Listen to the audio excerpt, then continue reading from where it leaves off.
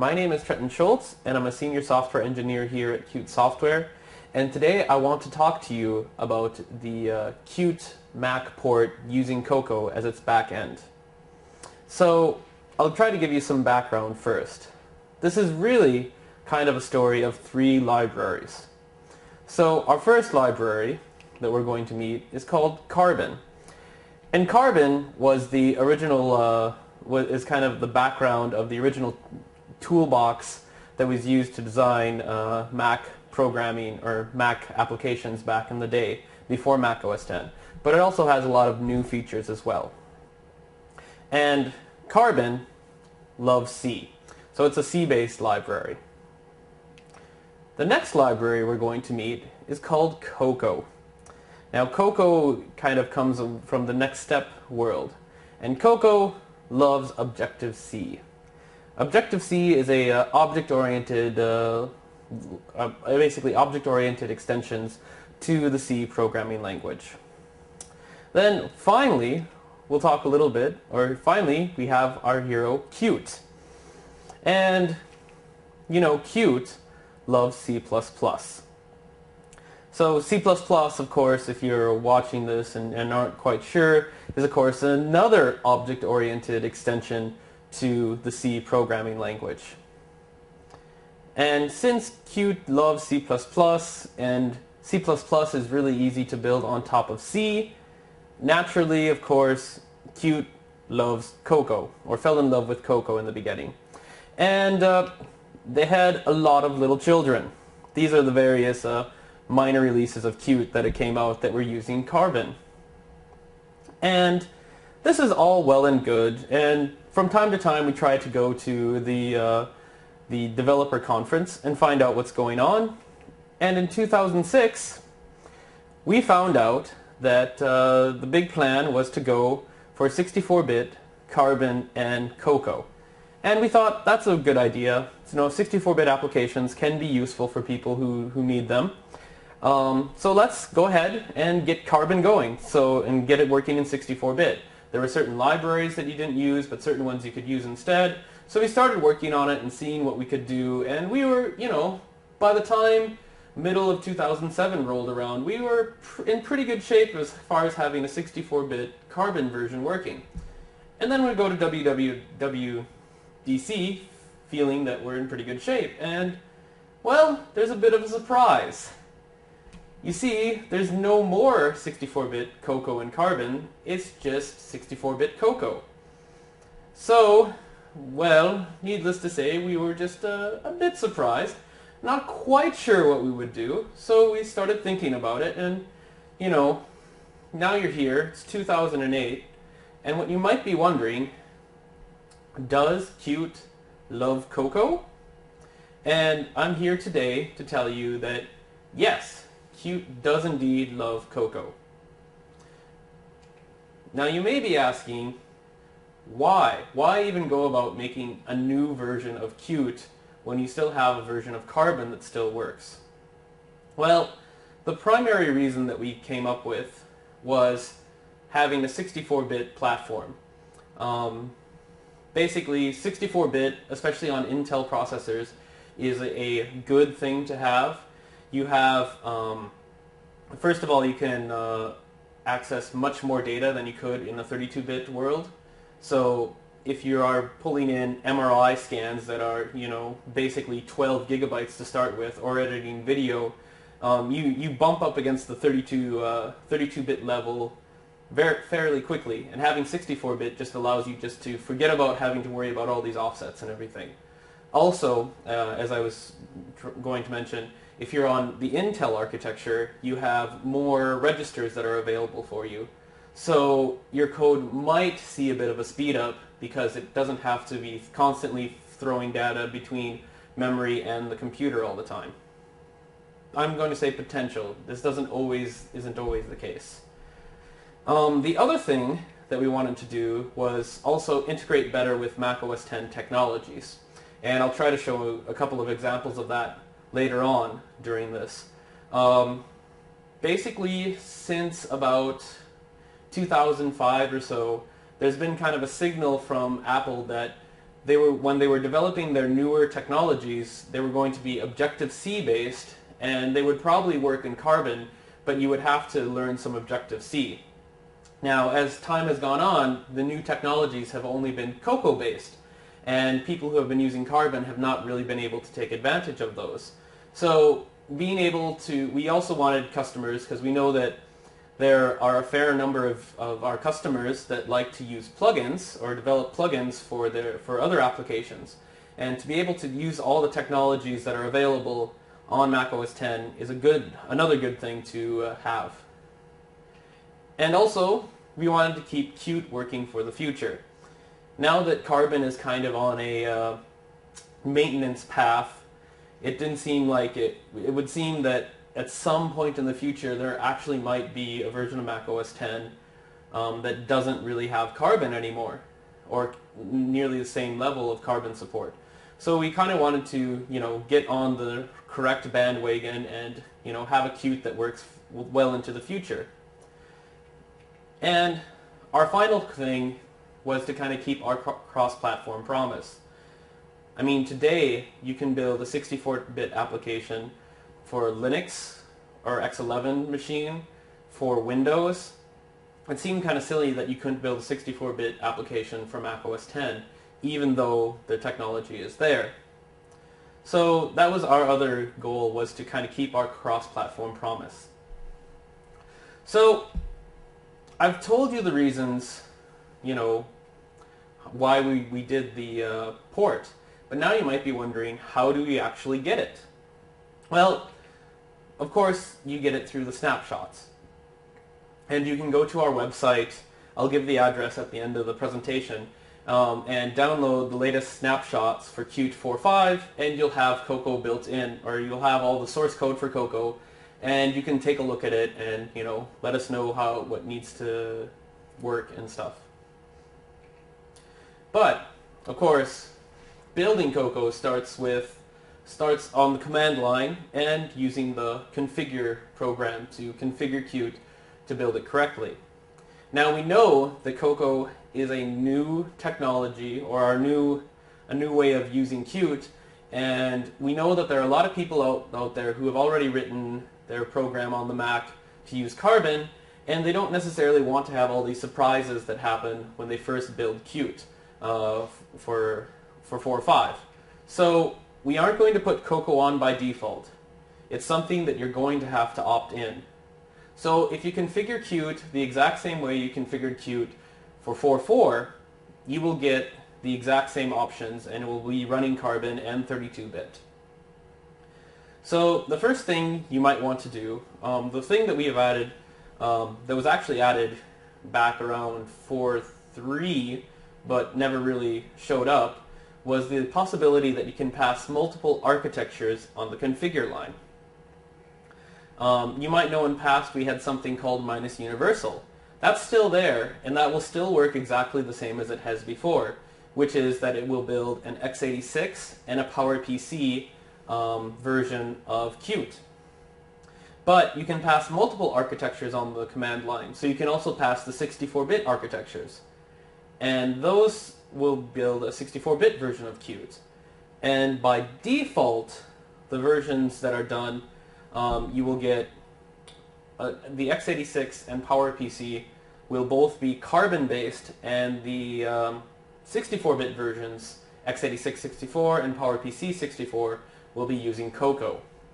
Now, some of you people might be really daring, and you might feel that you really just want everything to be pure Cocoa.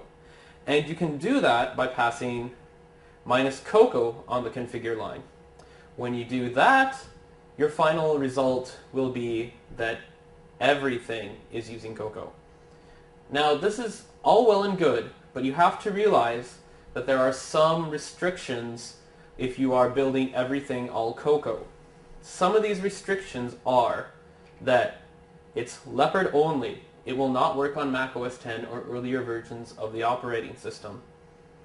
So if you can require Leopard and above, then you should really consider trying to give Cocoa a shot. There's also no Qt 3 support. when it came time to do the Cocoa port, we kind of looked at things that we could do and things that made sense to not take over. And one of the things that we thought was Qt 3 support. We feel that if you're willing to target a new platform and have new requirements, it's time for you to take a look at your code and start to port it over to using Qt 4 and not using the Qt 3 support class libraries. I've done this myself in the past for some applications, so I know that there is some pain involved, but at the end of the day, it's a much better experience. One other thing that we don't have right now, or that's not currently supported, is the idea of building static libraries. The main reason for this is because of how nibs are used. Basically, in Cocoa, you have to load a nib in order to get the main menu, the menu bar in macOS 10 to even work. And currently, without having to, we aren't changing the architecture of QMake especially much in this release. There's a lot of requirements that would have to happen in order to put the nib into your application bundle. So for the moment, we are not required, or we don't want, we aren't having static as a supported option. However, we have added something called the Mac Deploy Qt tool that's included with Qt. And this is a tool that will help you deploy your applications onto other or onto other Macs. And this will do a lot of the dirty work that you had to do before by hand that's all documented in the Mac deployment guide. And we feel that, having the ability to use the Mac deployment tool should ease any problems that you had before of having to use static before. And there's one final limitation that exists for the moment that isn't something that we plan on addressing as time goes by, and that is we didn't get the accessibility module ported over to use Cocoa. This is a fairly large task. It's not impossible. It's just that it's something that requires time, and we haven't gotten everything working for that yet. So for the time being, we've disabled it. So now that I've talked a bit about why we've done it, and sort of the restrictions that you have to use if you're planning on using Cocoa, let me talk to you a little bit about some of the things that we actually tried to fix up. Because one of the nice things about working on this was that we were able to fix some of the annoyances that have existed in the Mac port for a long time. And we're pretty happy with what we've come up with, and I hope that you have a chance to take a look at the new things. So first of all, you might remember this font dialog that we've had before in the past. It's not exactly native. So we decided to kill it, and we now have a native QFontDialog available. That's part of some dialog changes that I'll be talking about in a little bit. We also wanted it to be much easier to make sheets easy to use. In the past, you've kind of had to jump through several hoops to get sheets to work as you would expect. And basically that's to have them work window modal, to have them not block the application event loop and things like that. So we wanted to make it much easier for you to use sheets, and that when you wrote your code to be using sheets, it wouldn't be that out of place inside of the other platform and on other platforms.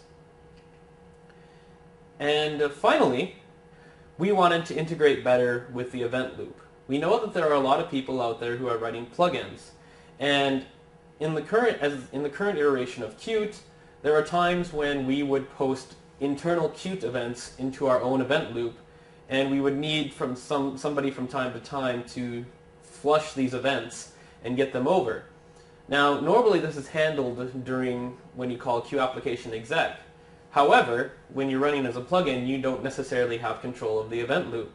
So in Cocoa, or in Qt 4.5, both Carbon and Cocoa have a much more hands-off approach to the event loop, which basically means it doesn't matter who is running the event loop, you will get your Qt events, your Cocoa events, and your Carbon events. So hopefully that'll make it much easier for plugin writers to get their job done. So as I was talking about, we want to make sheets and things easier to use. So we created a way, new ways of running your dialog. Now the first two you're probably already familiar with. One is QDialog exec, of course, and this is an application modal way of running your dialog. And eventually it will return. It won't return until somebody has pressed OK and cancel, and then you will get the value of QDialog done, or that's gotten from QDialog done. This is okay. And of course you probably also know about QDialog show. In general its modality is none, but of course if you want to play with set window modality you can get it to whatever modality you want. And the difference is QDialog show will return immediately, so you can continue processing on. Now, but sometimes you might just want to actually just run a sheet, and you just want to kind of fire off and forget, and you just want to get the result later. And what we've done is created a new function called QDialog open. Now this is a window modal by default, and it will return immediately. And what you do when you use QDialog open is that you connect to the slots that you've implemented, or connect to signals that are emitted from the dialog, and do the rest of your processing later. And I'll try to give an example of how this works by taking a quick look at QColorDialog. So this is QColorDialog that I have, that's basically been redone, and this is a testing application that we wrote. So first of all, you understand probably exec new dialog.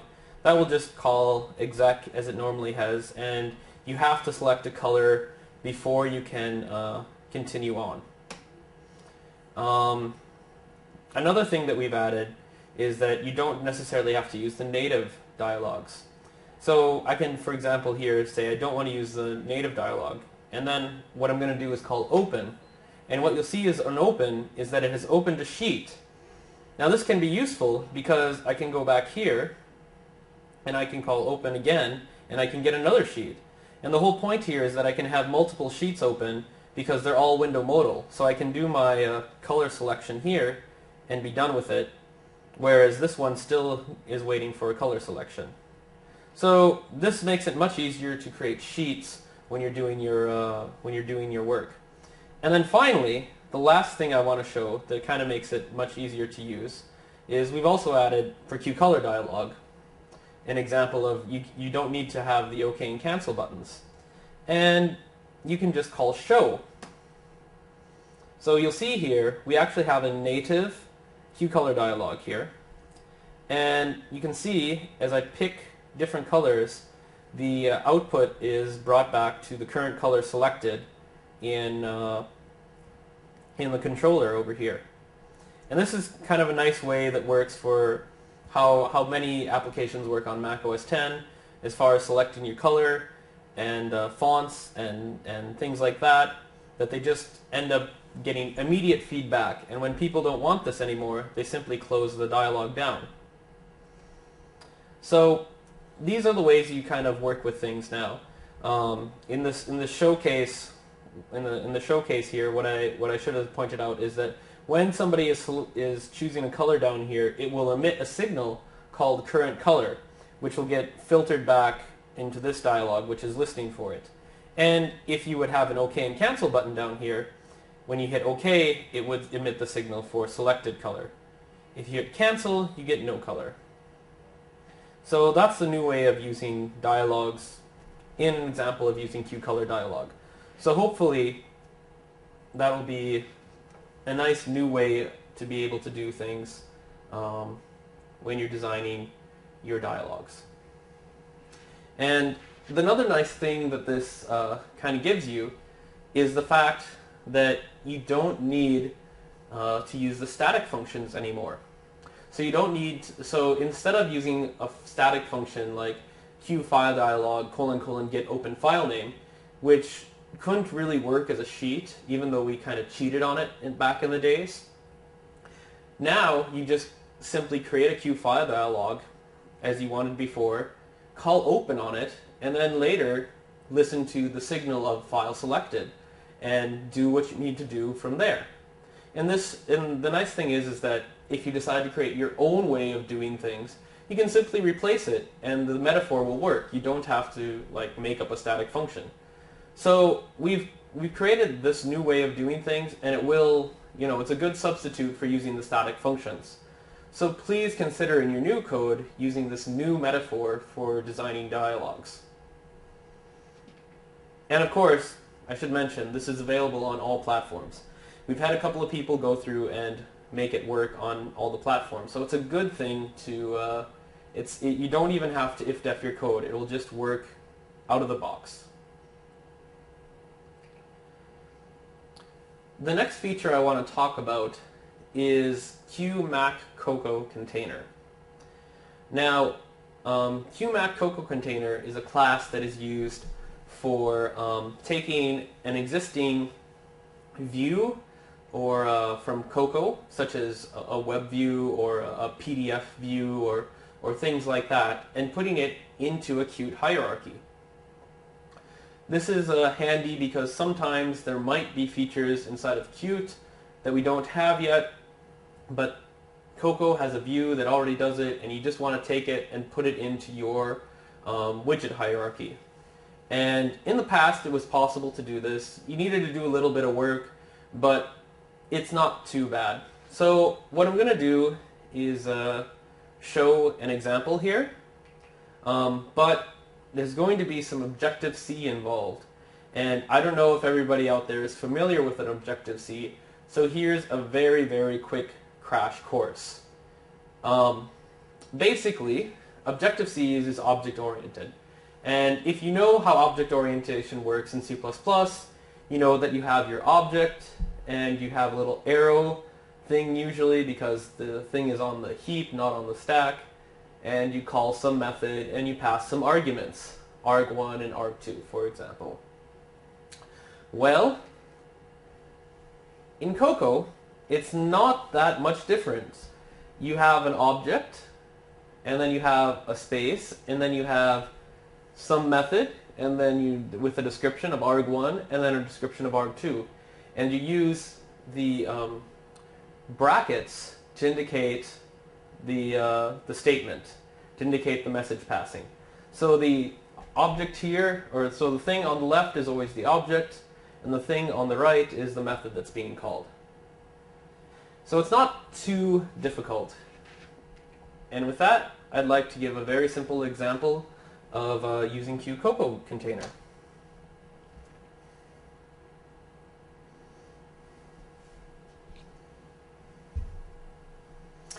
So first what I'm going to do is I'm going to start with this program called Cocoa Slides.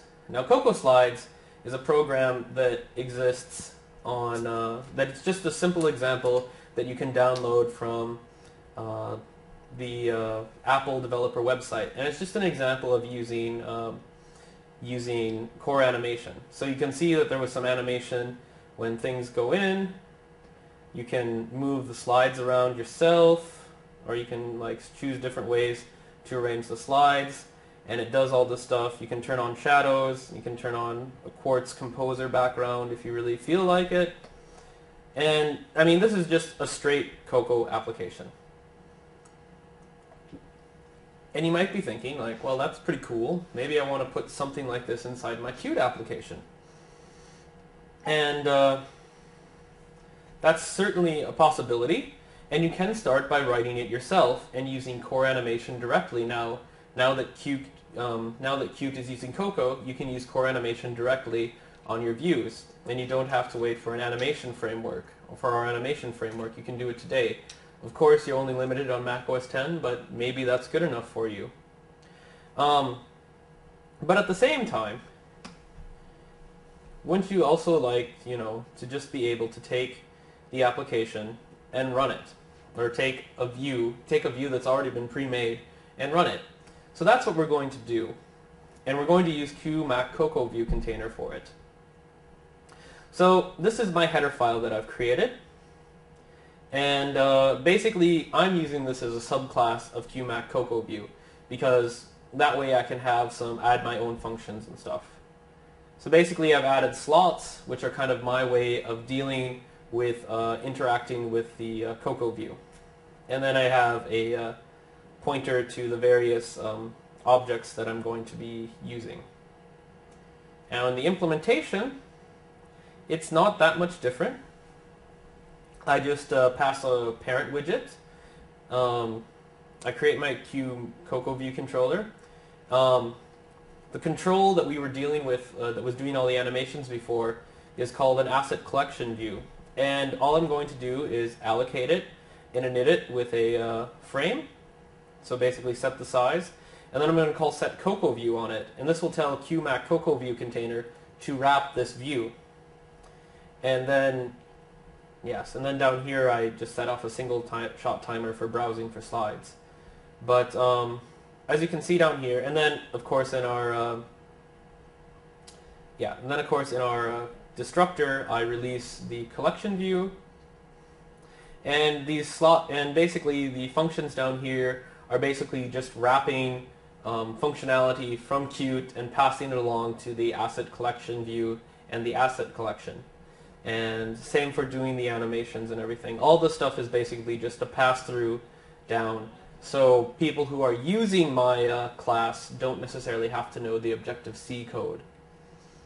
So let's, if everything is going well, you'll see that presto, the things are in there exactly. And I can use my own thing down here to scatter things, loop them. I can turn on shadows again. I can turn on the quartz background.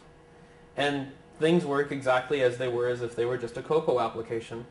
But now I've taken this, I can use it, show off people, and it works just like a normal Qt widget.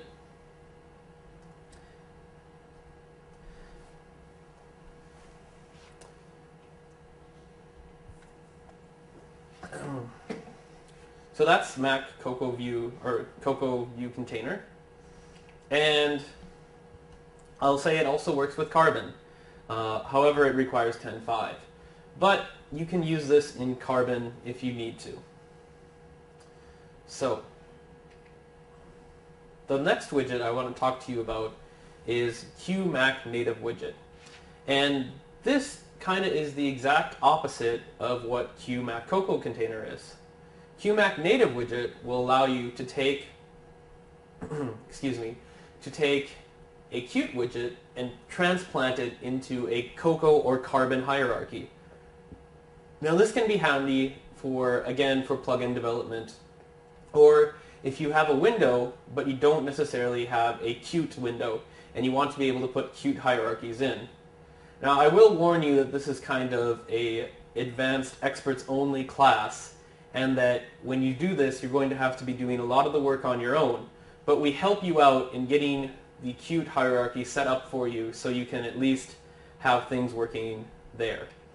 It works in Carbon or Cocoa, it doesn't matter which one, and I'm going to give you a very, very, very simple example of how you can use it.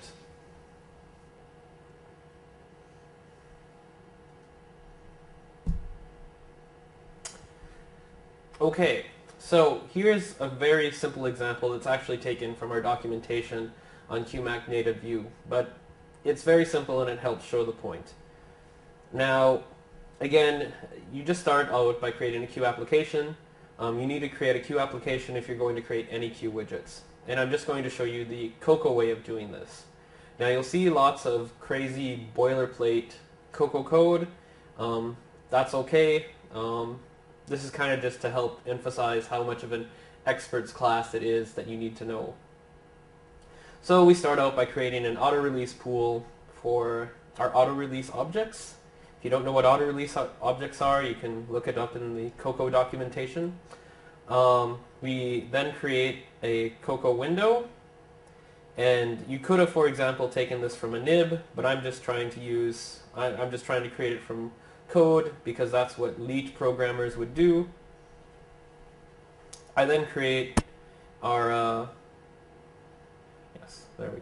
I then create a native QMac native widget. I move it to 0, 0, and the main reason because of this is that when the widget gets placed inside of the hierarchy in Cocoa, Cocoa will not change the geometry. So by saying that I want it to be at 0, 0, this helps move it to the 0, 0 point in the window. I then create the palette and make it red, just because I want people to see what's going on. I then create a layout. Now, one thing that you might need to be aware of is that when you're creating your QMac native widget and you're putting it inside of a Cocoa and a Carbon hierarchy, you are not going to have the same Qt layouts that you have normally. So this might be a problem, it might not. That's something that you need to be aware of, and you might need to be using the Cocoa or Carbon mechanisms to do your layout, or doing it in a resize or something like that. But I can use layouts on the widgets below me. So I create my layout, I create a Q push button, I give the native widget as its parent. For the layout pedants out there, I've set the layout to use the widget rect instead of the rect that's given to us by QMac style. I then add my push button to the layout, and then I set the layout on the native widget. Then what I do down here is adjust the Cocoa layouts so that when I resize the widget, everything works along with it. So everything will resize with it. So here we are with our native widget. I'm going to pull out the Win ID for it, which is actually, of course, an NSView pointer. When you have the NSView pointer, you can I also grab the NSView pointer for the content view of the window. And I set up sort of the outer resizing flags, how it should be outer resized, things like that. And then finally, I add the widget, the native widget to the window by using content view, add subview, adding the native widget view. Since the push button is already a child of the native widget, there's nothing else I need to do. I then call show on the widgets because of course they're added to the new window hidden. Then I simply show the window and release my pool. And if we do everything correctly, you'll see that we have a Cocoa window with an embedded Qt button. And you can resize it, and you can see that the resize works correctly. So that's basically it on how you use QMac native widget. And as I said, it works for both Carbon and Cocoa. And we are using it internally when we want to place widgets inside of the menu bar.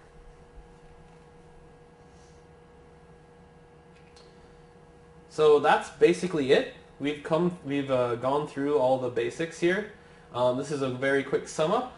I want to just let you know that Cocoa is now indeed an option for Qt on Mac OS X, and you can use it yourselves. It's a great way if you want to get to 64-bit on Mac OS X. I think it's worth thinking about if you want to always go to 64-bit. Sometimes a 32-bit application is just as fine.